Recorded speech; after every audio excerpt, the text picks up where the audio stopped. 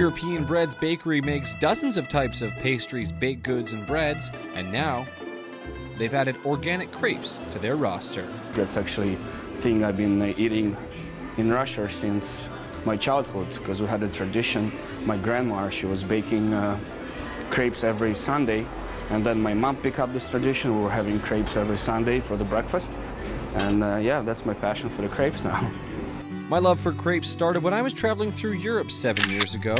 I had my first crepe when I visited Paris, and sure, I look a little bit different now, but my love of crepes has never left me. And now, it's time to learn how to make them.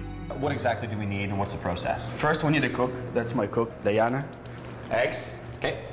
sugar, a little bit of salt, water, milk, white flour, and some oil. I'm gonna go back in the front, and I'll show you how to fry them. First, we have to put some oil on the fry pan so the butter won't stick. Okay. Just one scoop. It's about 4 ounces. 4 ounces, okay.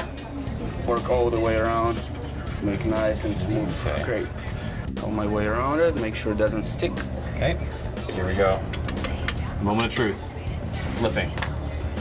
Nice, very nice. Around it. So it's almost got the same color and consistency of a pancake. Now it's time to pick my ingredients, and whether you want savory or sweet, they've got everything from tuna all the way to berries. But I'm going with my personal favorite, Nutella and banana. Now we put it on the plate, make it a little bit sweeter, and don't forget that whipped cream. So, all right, now it's your turn. All right, let's see if I can keep up with you. Now the pressure is on, but I'm feeling confident. Stay focused, Peter. You can do this. Start with a little bit of oil. Then a few ounces of batter in the middle, not too much. Spread it around in a circular motion. Careful on those edges. Don't rip it. Don't let it stick. Don't let it burn.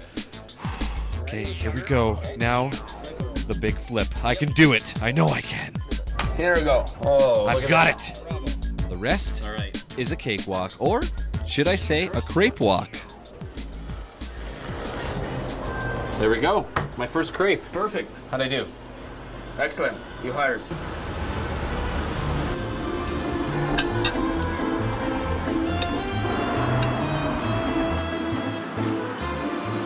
Remember how old you were when you made your first crepe?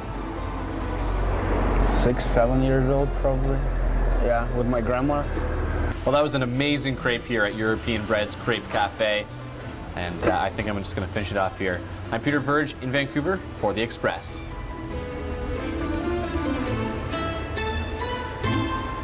Delicious.